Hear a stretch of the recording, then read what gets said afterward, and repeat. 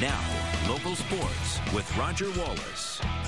Good evening to you. Let's go to Cedar Park. Texas Stars lose the first two games of their conference semifinal series with Hamilton up in Ontario. Now back home for Game 3 at the Cedar Park Center, and the Stars get on the board. Pertu Lindgren, and that ties it at 1 apiece. And then the Stars open up some separation. Jamie Benn on loan from the Dallas Stars, where he scored 22 goals this season. One of the top rookies makes it 2-1.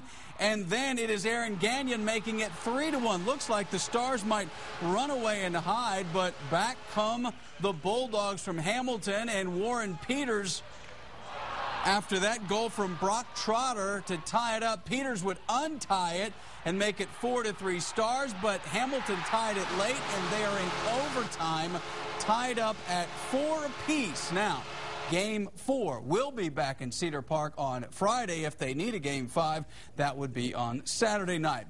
Let's head down to House Park. Great crowd for the Austin Aztecs match with Tampa Bay. The Rowdies, the only team to beat the Aztecs so far this season. And Johans Marshall with the first goal of the game for Austin. And then it's Eddie Johnson making it 2-1, but Tampa Bay scores late. And this one ends in a 3-3 tie. Again, great turnout.